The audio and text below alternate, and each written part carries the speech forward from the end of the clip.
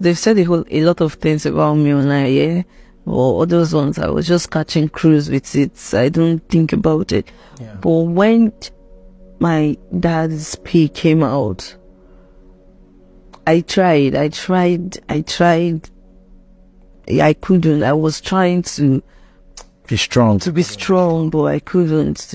I would just be in the house and I would start crying.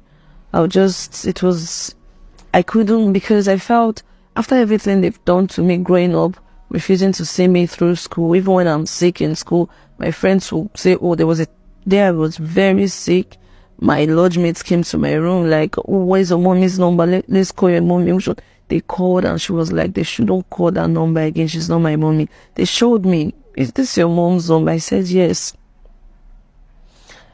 Once upon a time, I fainted in the house. It's like, I don't know what happened, but my dad and mom were,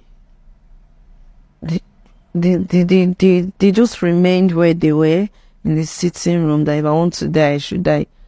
My younger sister had to run outside to call in neighbors. And we were praying, pouring water, pouring everything they want to pour.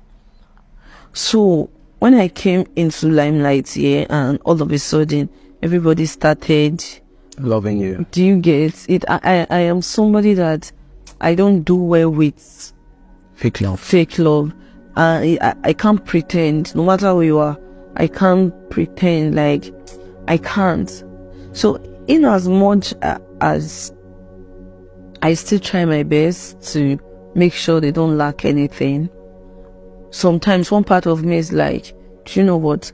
You should have just ignored, because I most times I tell myself, I owe nobody anything. I don't owe anybody. I'm not sure I owe. And the only person I feel I owe anything in my family is my auntie. Yeah, because I remember the last time we had a session, you talked to me about the auntie you stayed with. Yes. That your parents had to send you off to, and it got to a point where she just said this is the best she could do for you, so you had to now start paying your own school fees because she had trained you to a certain extent. So secondary, yeah. So I would say, if at all I owe anybody in my family anything, it's her. At least to some extent, though. Yeah. First, when people say, oh, are you sure things don't get to this girl? Things don't. They do, but some gets in more. Because it's family. Because people that are supposed to be close to. Do you get? It's crazy. There was a day, I don't know, I went through my sister's phone, one of my younger sisters. I saw her chats. I read her chat and my mom's chats. And I sat down for like 10 minutes. I was wondering, like, am I sure I'm from this family? The chat was given when two girls that don't like me are chatting about me. I couldn't hold it. I called her. I was like, I was talking. She wasn't understanding what I was saying. And me, I was getting more confused. I just ended the call and I was looking. Because I don't know. I felt I was overreacting. So, see, many things. There are some that are even too heavy for me to say.